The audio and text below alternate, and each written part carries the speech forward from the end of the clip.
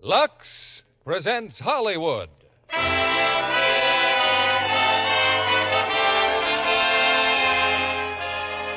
Lever Brothers Company, the makers of Lux Toilet Soap, bring you the Lux Radio Theater, starring Ray Milland and Maureen O'Sullivan in The Big Clock. Ladies and gentlemen, your producer, Mr. William Keeling.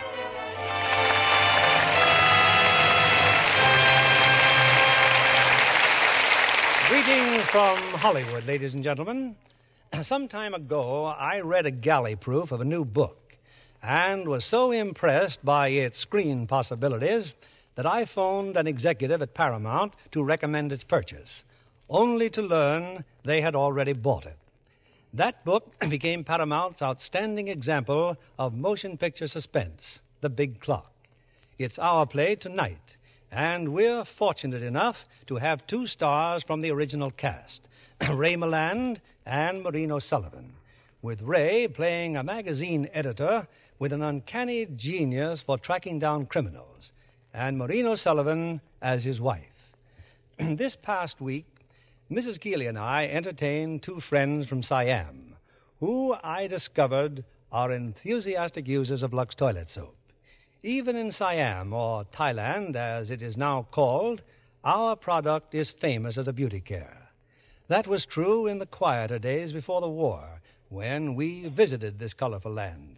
And according to our friends, Lux Toilet Soap is still a favorite.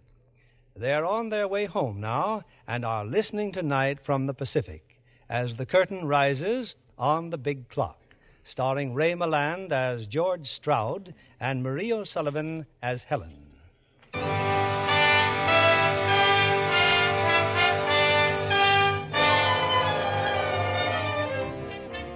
Midtown, New York City, towering 50 stories above the street, is the famous Janeth Building, world headquarters of the incredible business empire known as Janeth Publications. In the lobby of the Janeth Building is a tremendous clock. Its size and accuracy attract hundreds of sightseers daily to the Janeth Building. The most famous privately owned clock in the world, ladies and gentlemen. Its master mechanism, built at a cost of more than $500,000, is set so you can tell the time anywhere on the earth. London, Chicago, Honolulu, anywhere. This master mechanism also synchronizes every clock in this building with those in the other Janeth buildings in Kansas City, San Francisco, and the 43 foreign offices of the Janeth organization throughout the globe. Among the dozen different magazines owned by Mr. Janeth is one called Crime Ways, George Stroud, editor. And Mr. Janeth wanted me to tell you how delighted he is, George. Why, that's the fifth criminal Crime Ways magazine is found before the police. The fifth in 6 months. Yes, Sir George. We're proud of you. Now, what about your plans for next week? That's Cordet's problem, Steve. I'll be in West Virginia. Mr. Janeth wants you to follow through, George, personally. On my vacation? Postponed. Oh, no, nothing's postponed. This is my honeymoon. Honeymoon? With a 5-year-old child? He's 6 years old. And you know why it's my honeymoon? Earl Janeth. 7 years ago, I was assistant editor of the Wheeling, West Virginia Clarion. A happy man. Then I happened to run down a guy the police of 3 states were looking for. I got a $10 raise. So I marry my girl and we go on our honeymoon to her Uncle Fred's cabin at Indian Lake. When we open the door, the phone's ringing. Earl Janeth wants me to run Crime Ways magazine, not next week or tomorrow, but tonight. 2 hours later, we're on the train for New York. Think you'd have done better to stay in West Virginia? Look, Steve, put yourself in Helen's position. How would you like to be married to a woman who never had a honeymoon? It's an obsession with her. Is Helen home now? I'll call her up. Nothing doing. Look, for 7 years, I've worked 26 hours a day for Mr. Janeth. Christmases, 4th of July's, Mother Days. What does Janeth think I am? Another one of his clocks full of springs and gears instead of flesh and blood and ulcers? Where is Janeth? I'll tell him exactly what I think. Oh, come in, Earl. I like your office, darling. Pauline, how did you get in here? Oh, the tycoon's lair. The Berchtesgaden of the publishing world. It seemed impregnable until I thought of your private elevator. How did you get past the guard? Well, he's human. You're the only Superman, darling. Earl, what was that I was just listening to? I turned this switch here and I heard voices. One of them was Steve Hagen's. Oh, you mean you have microphones planted all over the building? Oh, my darling, how clever of you. And obnoxious. Stop this nonsense. You don't expect me to approve of your being here? I came about my singing lessons. Hagen attended to that yesterday. He gave you a check. I told you $2,000, not one. Or perhaps you don't think my voice is worth cultivating. Your voice is worth exactly what that check reads. That's all, Pauline. I'm leaving. Immediately. I'm 6 minutes behind my schedule. I have to fly to Washington at 5:10. I'll see you tomorrow night at 10:55. Oh, of course, darling. And I like your office, Earl. Just think, to be able to listen to what everybody's talking about.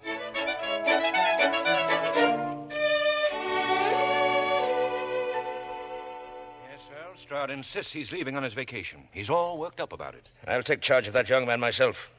And Steve, on the 4th floor in the broom closet, an electric light's been burning for 2 days. Find the man responsible and dock his pay. Of course. About Stroud, he's meeting his wife at the Van Bath, 12:30. Let him have lunch. I'll get around to him later.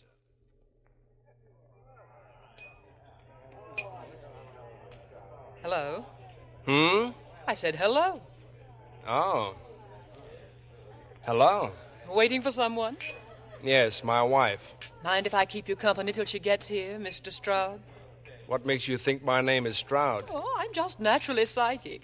Here, give me a hand and I'll tell you what I see. A very interesting poem. There's been a quarrel about a very unpleasant man, a publisher. Hey, wait a minute. I'm scared of you. Oh, you don't have to be. You see, I was listening to you and Mr. Hagen. Only at the time I was in Earl Janeth's office. Your voice came through beautifully, Mr. Stroud. What were you doing in Janeth's office? Oh, Earl and I are old friends. He once pointed you out to me.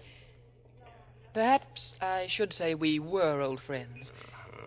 You know, what you said this morning made me think that we have a great deal in common.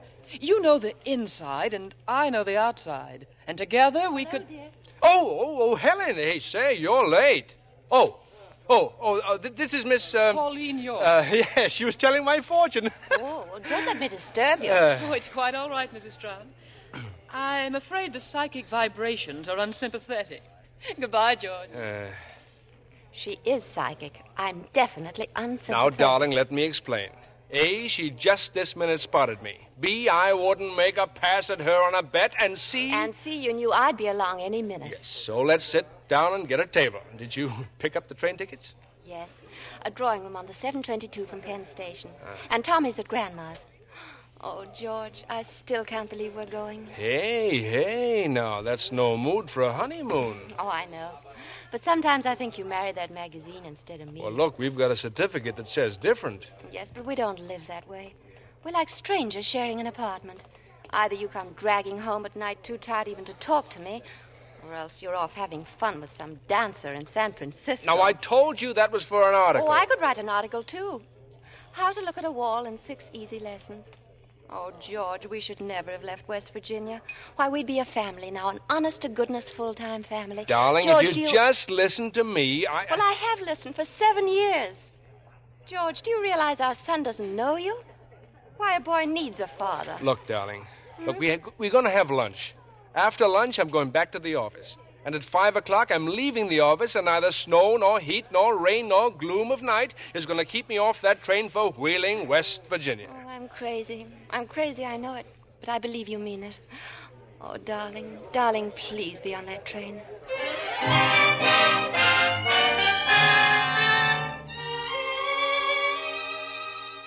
And, George, I just thought I'd drop into your office and see you.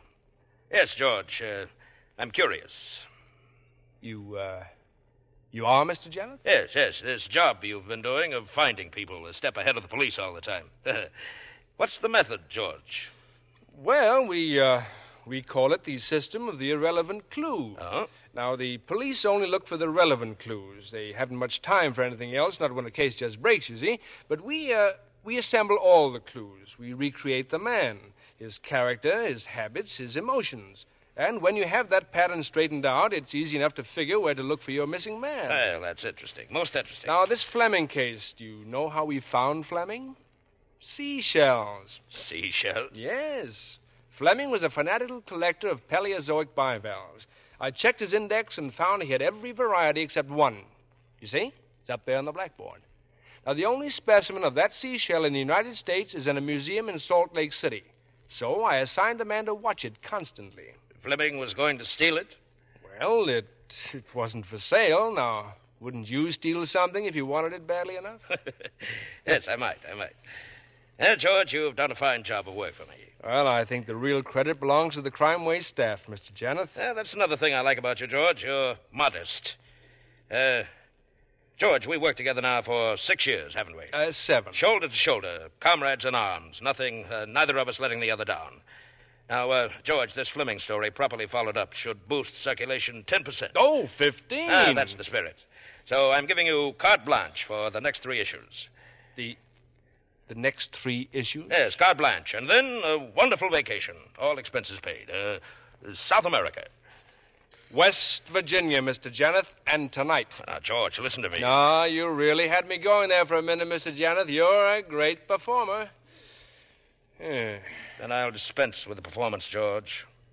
Either you see this thing through with us, or you're fired. That's okay with me. I'm fired. And I'll have you blacklisted all over the country. You'll never work on a magazine again. It's still okay. I'll give you exactly 4 minutes to think it over, George. Let Hagen know what you decide. I don't need 4 minutes or 4 seconds.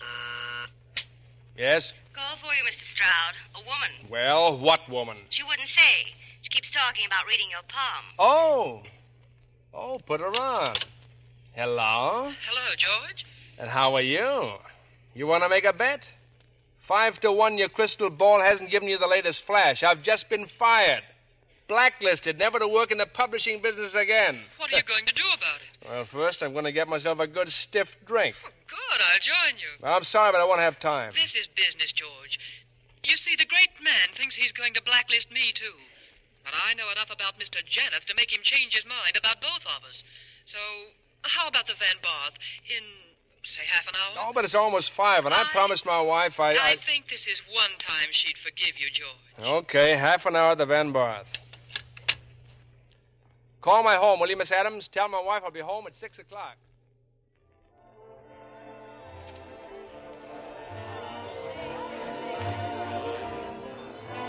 Bartender, the lady and I will have 2 more stingers, and this time make 'em with green mint.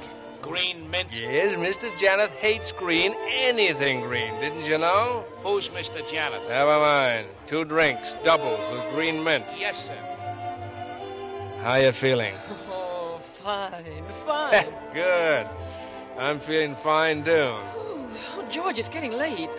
Now, about that idea I have. So you want us to write his biography, huh? Janeth's biography. Who'd buy it? Well, he'd buy it, Janeth, just to make sure it would never be published. Well, you know, it's a very interesting idea. But it's not for me, honey. Now, what time is it? A little after 7. I said, what time is it? Well, if you want to quibble, 5 after 7. Holy smoke, the train! I missed the train! Excuse me, I got a phone home.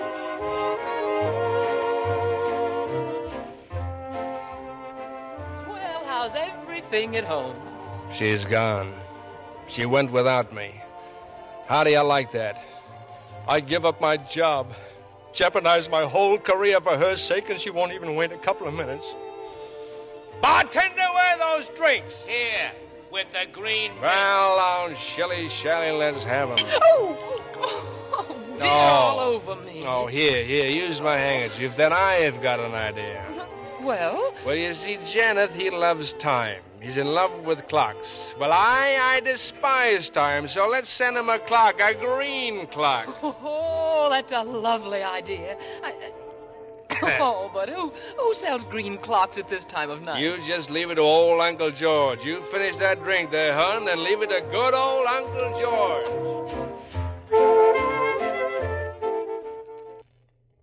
Let's look for another antique shop, George. It's a cinch they don't have any green clocks here. Hey, wait a minute.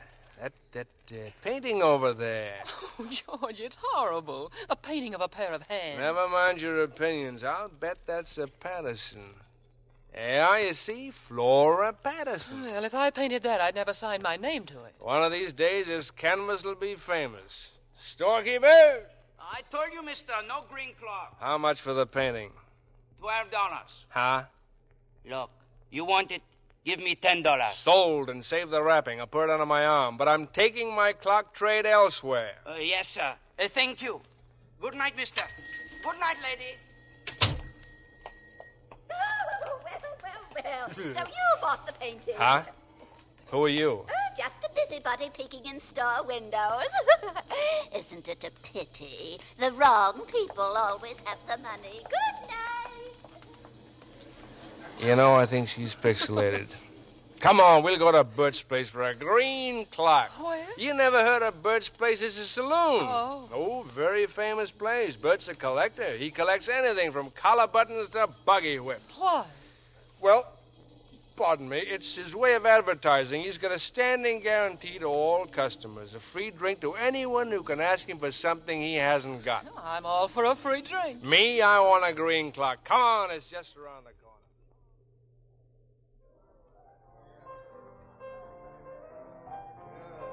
Oh, what a place. I've never seen such a collection of junk in my life. Hey, George, old boy. George, Well, you look who's here. President McKinley. Pauline, I want you to meet the 23rd President of the United States. The 25th, George. I beg How your do you pardon. do? It's a very great pleasure, ma'am. Well, thank you, President. I heard you were dead. He is also Colonel Jefferson Randolph of Randolph Farms, Georgia. How do you do, Colonel? We Randolphs, ma'am, will fight the Yankees till the last drop of bourbon's been shed. Also Inspector Regan of the Homicide Detail. As an officer of the law, it's my duty to warn you that anything this fella says may be used against you. Be seeing you, George. Who in the world? Radio. He's a radio actor. Every Wednesday, he's Inspector Regan. And Fridays, he's Colonel Randolph. And Sundays, he's President McKinley. Hey, Bert! Where's my green clock? I got it. I knew it. I knew I'd have a green clock somewhere. Thought you had me, didn't you, Mr. Stroud? Here, how's this? A sundial? And a nice green ribbon from me dear old mother Shillelagh to tie around it. Well, is this a green clock or isn't it? I tell you, the guy that wanted one. Yeah!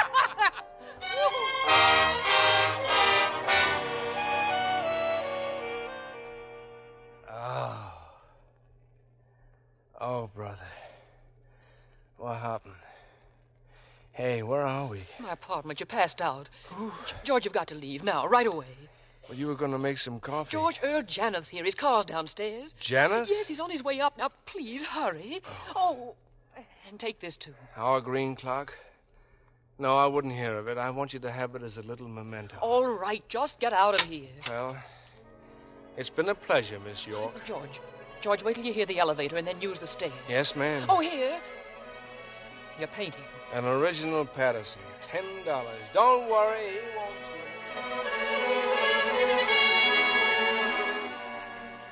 I decided to come back tonight, Pauline.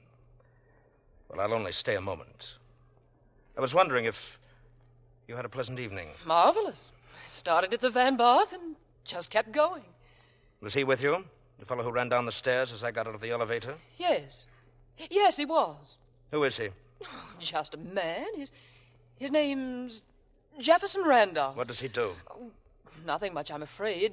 Sort of a playboy. I'm getting a little tired of your friends. Now, that's a shame, isn't it? The army captain, the lifeguard last summer, the racetrack tout at Saratoga. How many others have there been? Shut up! You of all people, talking about my friends. What about you and that Artway's secretary, and that stenographer, and the girl from publicity?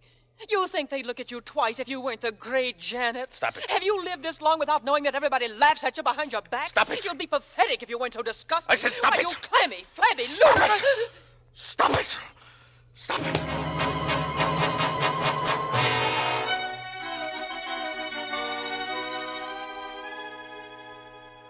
Steve, how can you be so calm? I told you I killed Pauline. Not 20 minutes ago. I killed Pauline. Why? I don't know. Forgive me, Steve. I had no right to come here to your home. I'll go to the police. Don't be a fool. What about Janeth Publications? Do you want to fight or do you want to quit?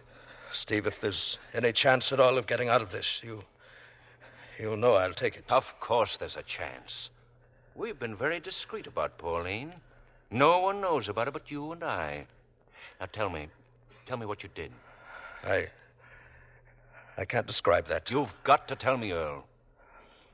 30 seconds before, I didn't intend anything like it. I just don't understand it. I struck her with some sort of sundial. Heavy metal. It's still there. Didn't you wear a hat? Where is it? I must have left it there. I'll go to her apartment, Earl. I'll clean things up.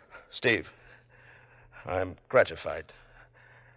I always thought you wanted to step into my shoes with Janeth Publications. Not yet, Earl.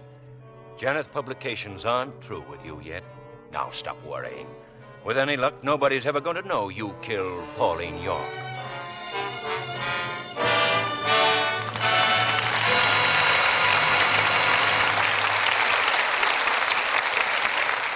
We'll return with the second act of The Big Clock in a few moments. And now, our Hollywood reporter, Libby Collins, with news about the stars. And one of the busiest stars in Hollywood, Mr. Keeley, is Joan Fontaine. I attended a studio showing of her latest picture, You Gotta Stay Happy, released by Universal International. That's the second picture made by Joan's own company, Rampart Productions. Yes, and you know, it's really a family affair, because Joan Fontaine's husband, William Dozier, is the producer. So, what with being business partner to her husband and acting the leading role, Joan had plenty to do. She certainly proves she has a flair for light comedy, and You Gotta Stay Happy. Teamed up with Jimmy Stewart, the laughs come thick and fast. Well, the picture lived up to its name with the whole cast. Everybody stayed happy to the very last scene. And even though Joan would be tired after a long day on the set, she'd leave her dressing room looking fresh and lovely as ever. I'm sure John Kennedy could tell you the reason why. Oh, that's easy, Libby. All Lux girls know what to do for a quick beauty pickup. Especially when there's a cake of that big, new, bath-size Lux toilet soap handy. My, what a refreshing beauty bath it makes. That generous bath size gives more of the creamy Lux soap lather. Screen stars love the Lux soap perfume, too. A light, delicate fragrance that really lasts. Lux soap's perfume is a triumph of blending, Libby. The fragrance of rose jasmine, lily of the valley, and lilac are just a few of the ingredients. No wonder screen stars recommend the new satin smooth bath cake. It's so luxurious. Women everywhere are thrilled with Lux toilet soap in the generous new bath size. If you haven't tried it, why not put it on your shopping list tomorrow? Here's our producer, Mr. William Keeley. Here's the second act of The Big Clock, starring Ray Milland as George and Maureen O'Sullivan as Helen.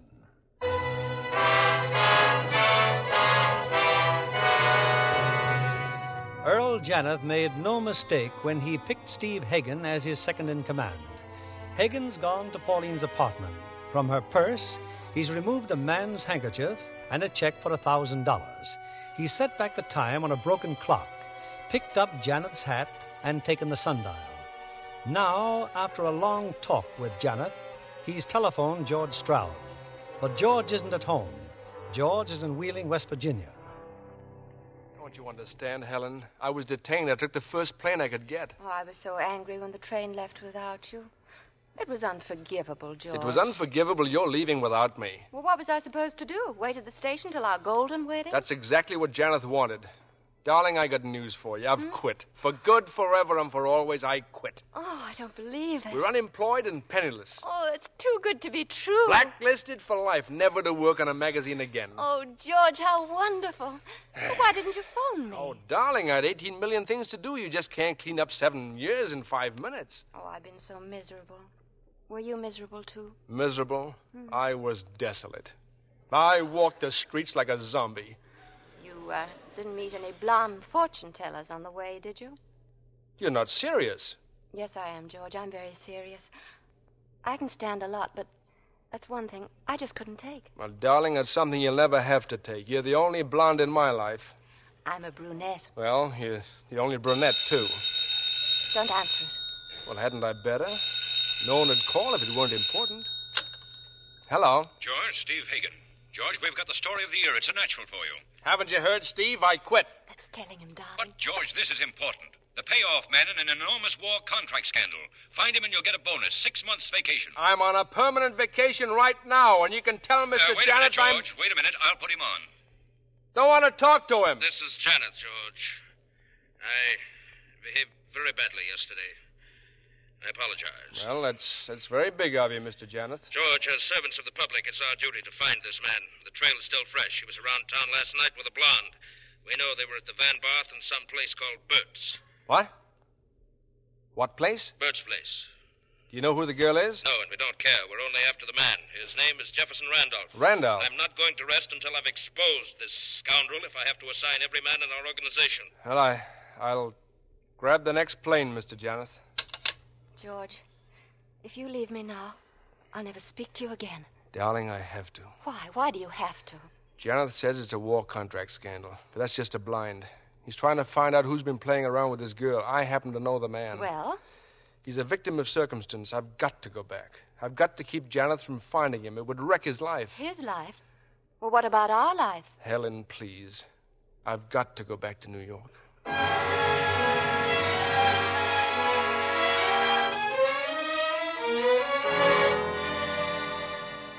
I just called the airport, Earl. Stroud will be here any minute. Steve, do you think he can do it? Find Jefferson Randolph? Yes, he's a wizard at finding people. Pinning the murder on Randolph may be something else again. Oh, about the sundial, Earl. There was a tag on the bottom, stolen from Bert's place, it said. So I brought it back to the saloon. Brought it back? And no one saw it. Kept it under my coat. Earl, are you sure this Randolph fellow saw you last night? He couldn't help but see me. I was directly under a light. And if you're smart, Steve, you'll send my wife 24 roses or something. She came back with me, but she's not at all happy about it. Of course, George, of course. Now about this Jefferson Randolph. A war contract scandal, huh? Yes, we know nothing about him. Only that he and a very pretty blonde were at the Van Barth last night and later at Bert's place. You can assign anybody you want to this case, spend all the money you think necessary. But we must get results, and quickly. Where did you get your information, Steve? A confidential source. Earl and I are pledged not to reveal it. Okay. I'll get the staff together, check back with you in an hour. George, remember, forget the blonde. All we want is Jefferson Randolph.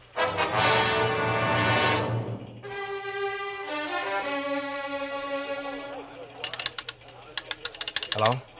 Hello, operator? I'm ringing that number for you now, sir. Okay. Hello? Bert's place? Bert? Yeah. George Stroud. Oh, how are you, Mr. Stroud? Look, Bert, I can't go into details, but you haven't seen me all week, understand? And definitely I wasn't around there last night. I get it, Mr. Stroud. A little wifey trouble, huh? Well, something like that, Bert, but don't let me down. Don't you worry, Mr. Stroud. I never even heard of you. Thanks, Bert. Much obliged. Miss Adams, Yes, sir? what about that Butterfield number? It still doesn't answer, Mr. Stroud. Oh, there's a phone for the apartment house. Maybe they'd know if Miss York went out. I told you not to mention that name. I'm sorry, Mr. Stroud. Well, forget the apartment house. I want to speak to the party directly. I'll try again in a few minutes. Hey, George, we got something. Come in, Caudette. Spaulding just phoned in, found a witness. Said he saw a couple like ours near Bert's place at 10:30 last night. The man had a painting under his arm. A painting of a pair of hands. What about the man? Any description? Oh, awful vague, George. The witness was too busy staring at the blonde. Well, put what you got on the blackboard. Bert's place, 10:30. Oh, George. Oh, come in, Steve. Couldn't that be one of your famous irrelevant clues? What? The picture, the painting of the hands. Oh, yes. Yes, it might be at that. And if he had it under his arm, maybe he just bought it somewhere in the neighborhood. Well, I'll assign a man to check. What's the matter with you? Put 6 men on it. Check every art store and antique shop in the neighborhood. This could be red hot. Yeah, you're right. Caudette, get every available man in here right away.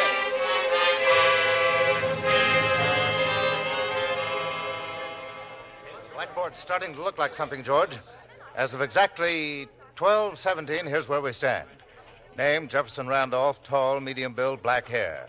Was wearing single-breasted gray suit, well-tailored, blue tie. Frequents the Van Barth and Bert's place, collects paintings, character questionable. Mr. Stroud, Vincent's on the phone. They've located 5 Randolph. No, I'll get it, George. Hello? Look, put Vincent on Kislav's phone. Kislav, assign a man to each one of those Randolphs. Routine check with form AA. Okay, fine. That was Vince, George. Another break. That painting came from an antique store on 3rd Avenue, and the artist's name is Patterson. Well, sounds like our man may be a collector. Well, what do we do about it, George? Hadn't we better get on it? What's the name of the chief critic on Artways? Oh, a fellow named Klausmeyer. Yeah, I'll send him over to see Patterson. Patterson. Hey, of course, I've seen some of her paintings in your home. Look, why don't you interview Patterson? I can't leave here. The way we're going, we'll have Randolph inside of 3 hours. Look, you better grab a bite to eat, Caudette. You may not have a chance later. Yeah, thanks, George. I just tried the Butterfield number again, Mr. Stroud. Still no answer. Well, skip it. I'll try it myself later. Oh, Mr. Klausmeyer's on the phone. He said if you're busy, he'll call Mr. Hagen. Hagen? No. Klausmeyer, this is George Stroud. Have you seen Miss Patterson yet? I just this second left her. I think I've got something, Mr. Stroud. Well? The girl this Randolph was with, well, her name is Pauline York. She wants model for Starways. Patterson recognized her. She was standing outside that antique shop last night when Randolph bought the painting. And the girl was with him. I'm going over to see Miss York right now. I'll call you back later. No. Hey, wait a minute. Hello. Miss Adams. Yes, sir? I'm going uptown. Find Cordette and tell him to take over.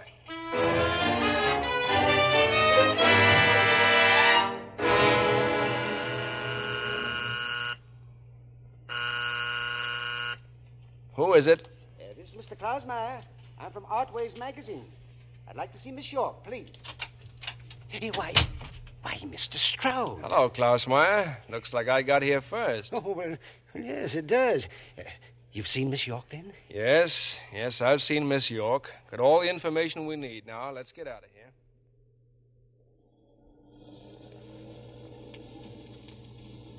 Are we going back to the office, Mr. Stroud? No. Well, what did Miss York tell you? Who's the man? Jefferson Randolph, manufacturer from Pittsburgh. Klausmeyer, hop on a plane right away. Find out all you can about him. But, Mr. Stroud, Pittsburgh? This is an order right from Mr. Janeth. Oh, yes, of course. Call me the minute you arrive. I'll wire $1,000 expenses. Incidentally, who have you spoken to since you saw Miss Patterson? Why, I phoned you right away. I haven't talked to a soul. Good. Now, there's a cab at the corner. Now, get to that airport. I don't even have a tooth. That's the spirit, Klausmeyer. Hey, Mac. You the doorman here? Yes. Well, look, for $10, would you happen to know a Mr. Janeth? Mr. Janeth, yes, sir. Did you see him around here last night? Not before midnight. I go off duty at 12, sir. Uh-huh. Well, tell me, does Miss York happen to have a maid? Sure, but you won't find her. She started a vacation last Monday. Oh. Well, where would you get a cab around here at, say, 1 o'clock in the morning? 2 blocks east. Oh, thank you, sir.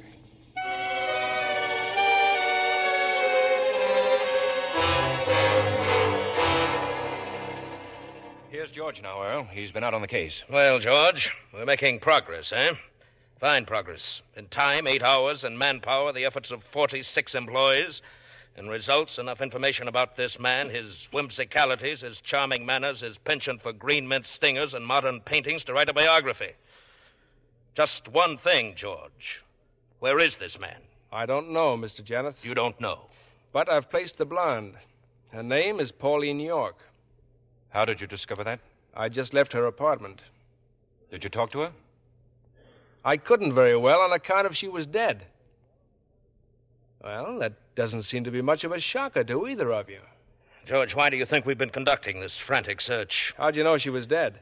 Her maid discovered the body this morning. She telephoned Steve. Steve? Yes. Miss York was a protege of Steve's, George. Well, why didn't she call the cops? Steve asked her not to. We want to trap Randolph ourselves. Big feather in our caps. But what makes you so sure that Randolph killed her? Who else could it be? Well, how about Steve here? She was his protege. It's a very strange suggestion, George.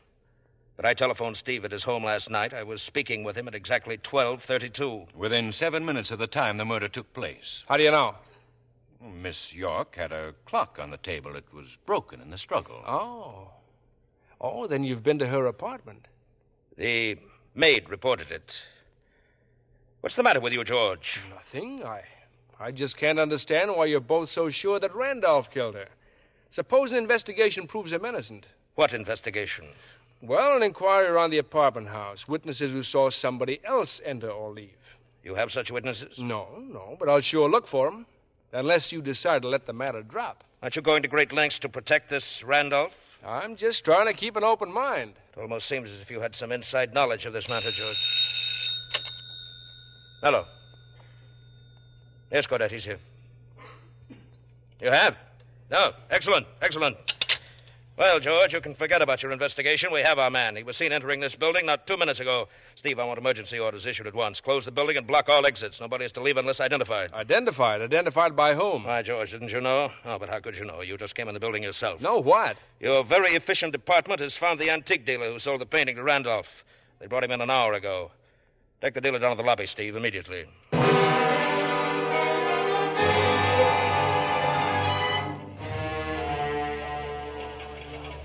you going down to the lobby, George? Well, I think it's a waste of time, Cordette. Well, don't you want to meet him, the antique dealer? Spaulding and Dixon found him not a block away from Birch Place. Well, that's fine. That's great. But who says Randolph's in the building? Miss Patterson, the artist, claims she saw him step in the elevator.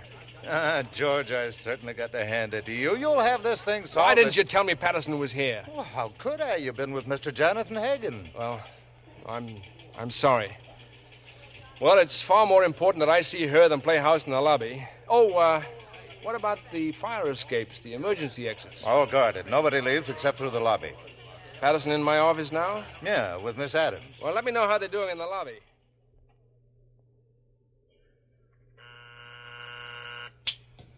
Yes, Miss Adams? Miss Patterson's still waiting, Mr. Stroud. Well, I'm on the phone. I'll be with her in a minute. Hello? Superior Cab Company? Look, I'm trying to locate one of your cab drivers, Casimir Kowalski. Oh? No phone. Well, how about his address? 16 East 31st Street? Thanks. Send her in, Miss Adams. This way, Miss Patterson. Oh, you? You're Mr. Stroud? Oh, it's very amusing, really. Pardon me while I laugh. Miss Adams, you better go down the hall and help Fraser on the blackboard. Yes, sir. Well, I'm pleased that somebody likes my work. Well, I've admired your work for years. Well, what am I supposed to do now? That codfish, Mr. Klaus... Klausmeyer. Yes. Well, he said I'd get $100 if I'd make a sketch of the man who bought my painting last night. And then somebody else called and said he'd give me another $50 if I came down here and identified him. Plus the cab fare. That's $151.55, plus a 10-cent tip. Well, I'll give you a cash voucher right now. Shall I start the sketch? That won't be necessary. Mr. Stroud, I've few enough collectors of my paintings without sending one to jail. Well, this'll take some explaining, believe me, but if you... Nonsense. What did you do? Oh, never mind. With all that hue and cry downstairs, it must have been something terribly lurid. But I don't mind. I can't wait till I tell the children. Children? Yes. Here's their photograph. Ugly little cherubs, aren't they? All these yours? More or less.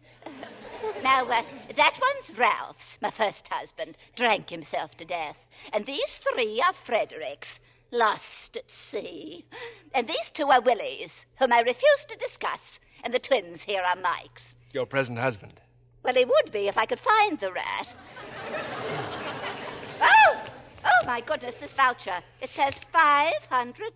I said I was an admirer of yours. By the way, what did you do with my painting? Well, it's quite safe, Miss Patterson. I took it home. Now, look, about the sketch. Does it have to look like me? You know, I've been attracted lately more and more to surrealism, Mr. Stroud. Let me see now. An electric fan. Exactly. The man I saw last night was an electric fan. Bzz, bzz, bzz. Paper, please. Pencil, pencil.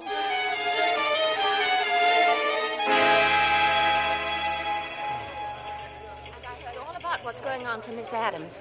My, that's quite a blackboard you have there, George. Oh, Helen, I knew you couldn't stay away. Not after what I found in our bedroom. Found in our bedroom? Yes, that terrible painting. Oh, darling, look, Liz, I can explain everything. Look, all I want to know is look, what... let's go into my office. Oh, no, I can't. She's in there, Miss Patterson. Who? Who's in there? Oh, never mind. Helen, if you'll only give me...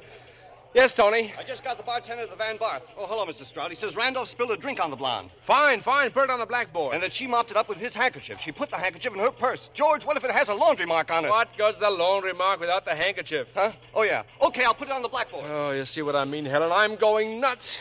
Take your hands off me, Jefferson Randolph. What? Helen, I've got to talk to you. I bet you do. All about wrecking an innocent man's life. Listen to me, please. I'll tell you the whole story.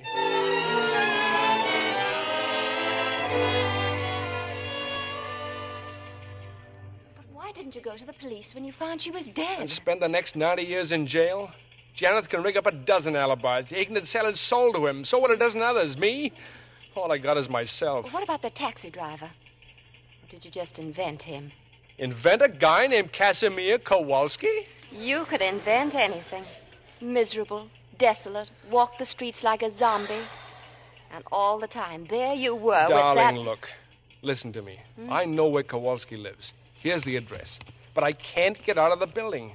Now, unless Kowalski comes here and identifies Janet, that antique dealer down in the lobby is going to identify me. George? Yeah, Tony. Mr. Janet just called, wants you in his office right away. Okay. Oh, if I ever get out of this jam, I'm going right back to West Virginia. Oh, if I could only believe that. I'll cover church socials, write obituaries, set type, anything. That'd be wonderful. But you won't. Well, I better see Janet. I guess I'll be back. Who knows?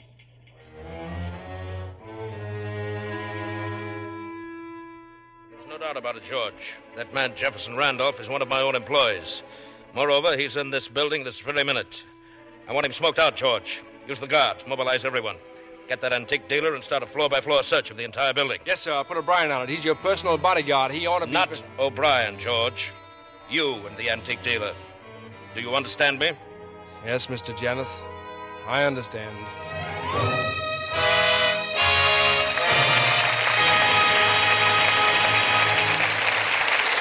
We pause now for station identification. This is CBS, the Columbia Broadcasting System.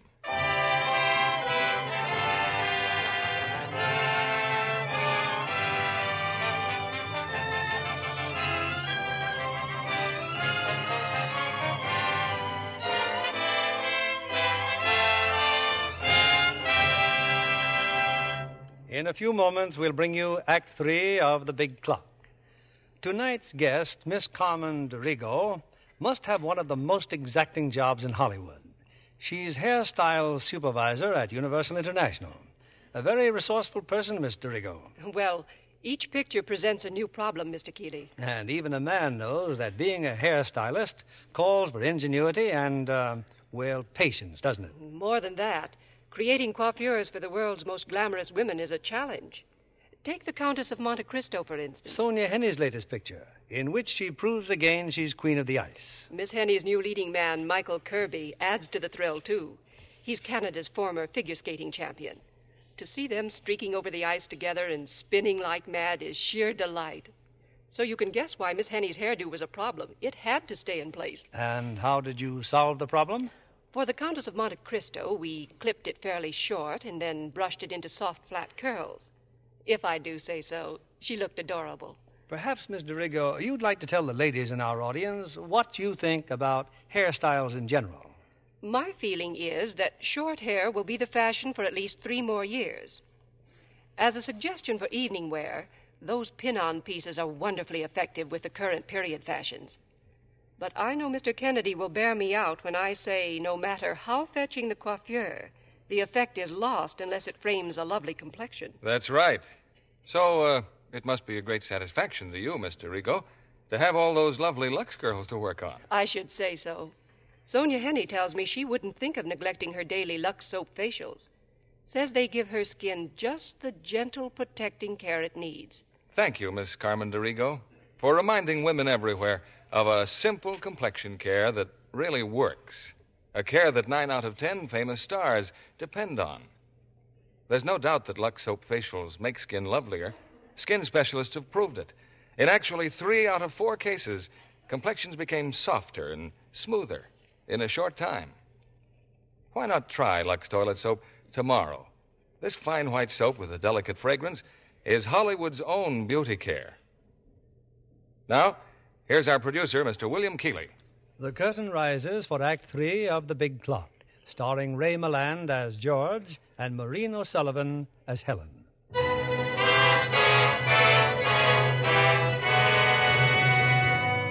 It's a few minutes later, in a private elevator that has just started up from the milling lobby of the Janeth building, George Stroud faces a terrified antique dealer.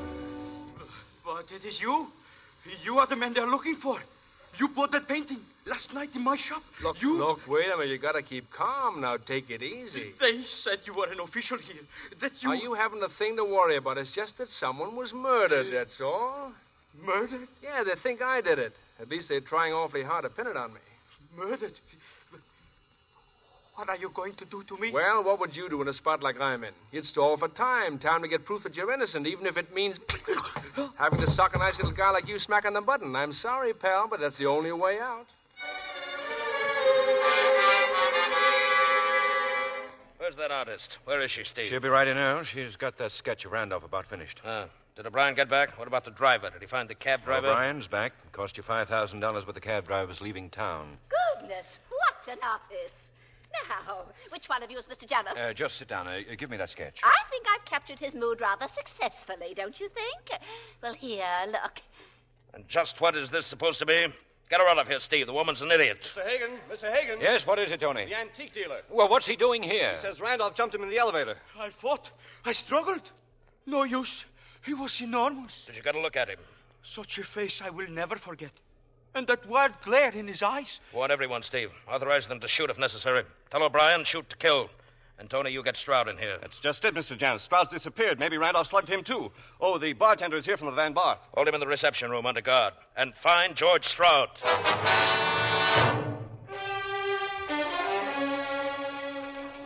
Helen, in here.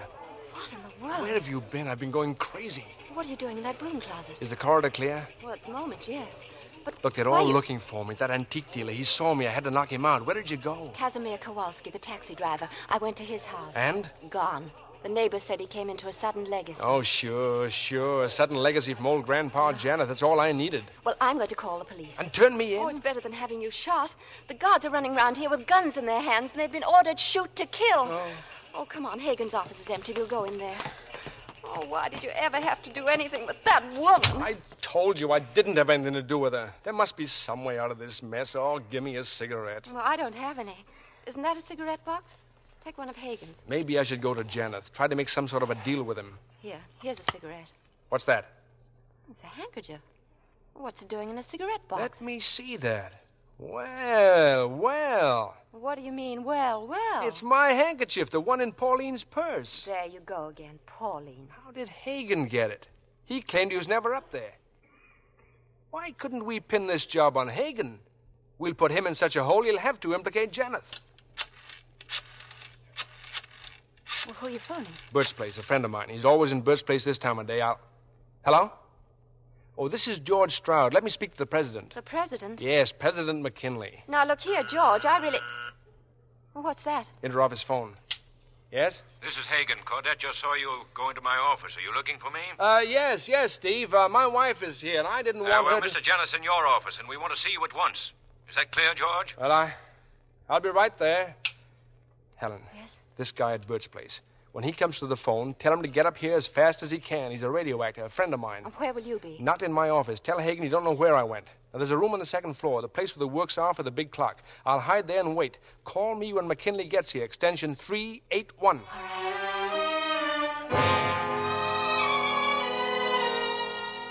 Stroud's disappeared again, Earl. His wife claims he left my office to come here. I don't get it. 250 people, 12 hours and 43 minutes, and we still haven't found Randolph. Right here, Steve, in our own building. Earl, look. What? The clock on the wall. It stopped. Mr. Hagen, the clock stopped in here. Well, why shouldn't it stop? What's the matter with that? But you issued orders never to stop the clock for anything. Why shouldn't it stop for once? It's a mechanical thing, isn't it? It can go wrong, can't it? It started again, see? Huh? The second hand's moving. Yes, that's strange that it should start again. O'Brien. Yes, Mr. Janeth? Go down to the second floor, O'Brien. See if anybody's in the clock room.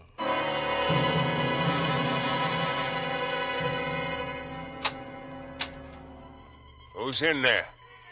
I said who's in...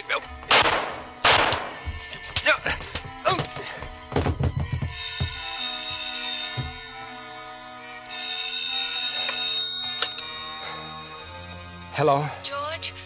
Did you get the president? Yes, he's here now. George, are you all right? Oh, I'm fine. 2 shots, but he missed. What? Look, there's a conference room on the 16th floor. I'll get up there as soon as I can.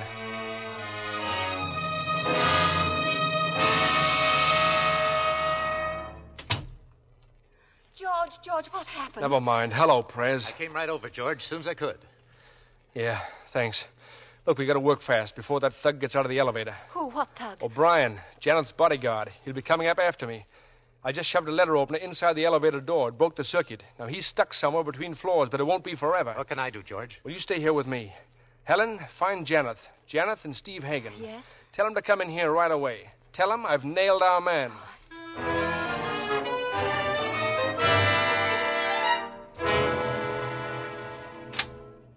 This man, George? Is this the one? This is Jefferson Randolph? No. This is Inspector Regan of the Homicide Detail. Mr. Earl Janeth, Mr. Steve Hagen. How do you do? But, George, you said that you had the man. Inspector, would you mind stepping outside for a moment? I give you my solemn word nothing irregular will occur. That Hagen fellow, George. I've seen him before somewhere. Look, he's editor-in-chief here. Now, stay in the corridor, Mac, till I call you, will you? Right. And, Inspector George, I thought I told you to keep away from the police. Yes, until we had the murderer. Well, I'm afraid this is going to be a shock. There's our man, Mr. Janeth, Steve Hagen. What? Steve? George, this is a very serious charge. I wouldn't be making it if I didn't have the evidence. Evidence? Why, the witnesses have all seen me. The antique dealer, the bartender, Miss Patterson. Why, they talked to me. Oh, I'm not saying you're Jefferson Randolph, Steve. But I am saying you murdered Pauline York. Why? Why would I kill her? Blackmail. He's been giving her money by check, Mr. Janeth. The bank will verify that. Absurd. Is it? Cigarette? Not now. Go ahead, Steve. Open the box. You need a smoke. Thank you, no. You're afraid to open the box. Why? Because this handkerchief was in there. Isn't that so, Mr. Hagen? How about it, Steve? The handkerchief that Miss York got from Randolph at the Van Barth. Here. Notice the green stains. And where would Steve get this handkerchief, Mr. Janeth, except from the purse in Miss York's apartment? Did it occur to you, George, that the maid might have brought it to me? The maid's been away on her vacation, Steve, gone since last Monday, and that's not all. There's a cab driver who took you from Pauline's apartment. I don't seem to see him around, that cab driver. Because he was bribed to go away. But I've got the address he took from you. Got it by phone from the cab company's files. Here it is, Mr. Janeth. 323 Sutton Place. That's Steve's address. There's your evidence, and it'll stand up in court. George, you've had a brainstorm. Anybody could have taken a cab to my address or planted that handkerchief in my cigarette box. As for the maid, I think I can produce her if necessary. Earl saw her this morning. Didn't you, Earl? Yes, of course I did. Well, let's see what they say about it at headquarters. Helen, would you ask Inspector Regan to step in? I'm sorry to have had to do this, Steve. Come in, Inspector. Well, Mr. Stroud. There he is, Inspector. Hagen. Police inspector, eh? What sort of a gag is this? I've seen this man, Earl, half a dozen times in Bert's place. A broken-down radio actor. George, I'm beginning to get an idea. Maybe some of the witnesses should get a look at you. Well, haven't they? No, only that crackpot, Miss Patterson. As a matter of fact, George hasn't seen one of the others. Only the antique dealer, just before he was slugged. Hey, just a minute, Hagen. Bert's place, huh, Hagen? Did you see me there late last night, when you sneaked that sundial back into Bert's collection? Sundial? Yes, he didn't think anybody saw it. He had it under his coat. The murder weapon, and a witness who saw him try to get rid of it. Well, I guess that just about wraps it up, Mr. Janeth. Now suppose we phone for a real cop. George, in a minute. Well, Earl? Steve, I know how you feel about me, Steve. You're the most loyal employee I've ever had. I'm not going to let you down, Steve. I'll put every resource we have at your disposal. We'll fight this through for you, no matter how long it takes or how much it costs. You're not going to be alone, Steve. Every bit of influence I... Hagen. That you, Claudette? What is it? Oh, George. Well, we've searched every office now except Steve's and Mr. Janeth. No sign of anyone. The search is off, Claudette. Send everyone home. Ah, the Jefferson Randolph. Who is he? We're not interested. Just do what you're told. Yes, Miss Hagen. But I'm not going to jail, Earl. You insufferable egomaniac. You thought you inspired such adulation that I'd do anything for you. George, Janeth killed Pauline. You'll swear to that in court? Of course I will. I can prove that he... Stay there, all of you. I'll kill anyone else who tries to come after me. George, no, you heard what he said. Janeth, don't be a fool! Janeth!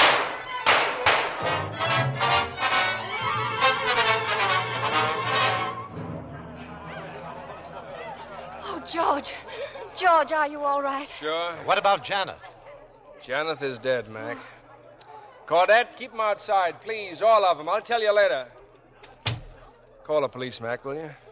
Where is he, Mr. Janeth? Well, I chased him down to the next floor. He went for the elevator.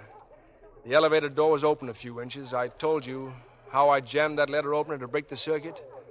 Well, Janeth must have thought the elevator was there. He pushed the door open, and that's that.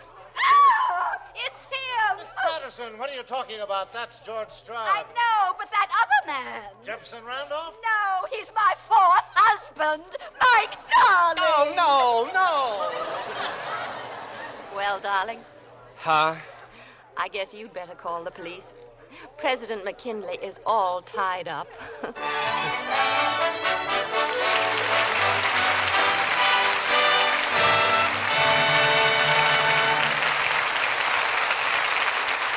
Ray Milland and Maureen O'Sullivan are back at the footlights, and that applause says they're guilty. Guilty of a fine performance. And that's the verdict, huh? That's the verdict, Ray. Then I guess Paramount would never forgive me if I failed to pick up the cue and mention that the title of the next Paramount picture in which I act, and I use the word loosely, is The Sealed Verdict. Paramount has forgiven you. And now, since Maureen and her husband John Farrow, who directed The Big Clock, took a trip to Ireland after finishing the picture, I think we should get the word on that. Well, is the Emerald Isle still green, Maureen? It was just beautiful, Ray. We took 4 of the children along to see their grandparents for the first time. 4 of them? Well, I didn't know there were more. Oh, yes, I have 5. I can't see why anyone would want only 4 children. How this girl must clean up on Mother's Day. It must have been a wonderful vacation. I remember the beautiful Irish countryside. A long, quiet, restful trip. Bill, have you ever traveled 10,000 miles with 4 children? I guess I wouldn't know about that. But this I can be sure of. It must have agreed with you because you never look lovelier. Well, thank And you. I hope... Yes, the answer is yes, Bill. I always use Lux soap, and I still do. I take it with me wherever I go, even to Ireland. And incidentally, 5 children can use up an awful lot of soap. Well, I'll see what I can do for you. Well, tell us, Bill, what kind of a show have you lined up for next week? We have a distinguished play and just the stars to go with it, Ray. The play is a screen hit from across the ocean. The prestige production of Noel Coward's Brief Encounter. And the stars, I need only say, they're Greer Garson and Van Heflin. This is the story of a strange romance. 2 people who found love in a chance meeting, with a cast a producer dreams about, in Greer Garson and Van Heflin. That sounds wonderful. Good night. Good night, and come back soon.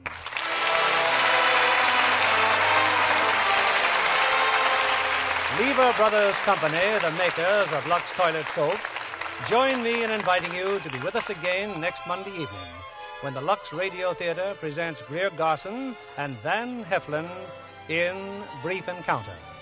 This is William Keeley saying good night to you from Hollywood.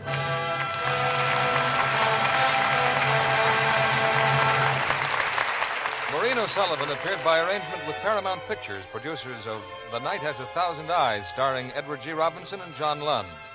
Heard in our cast tonight were William Conrad as Janeth and Bill Johnstone as Hagen. Our music was directed by Louis Silvers. And this is your announcer, John Milton Kennedy, reminding you to join us again next Monday night to hear Greer Garson and Van Heflin in Brief Encounter.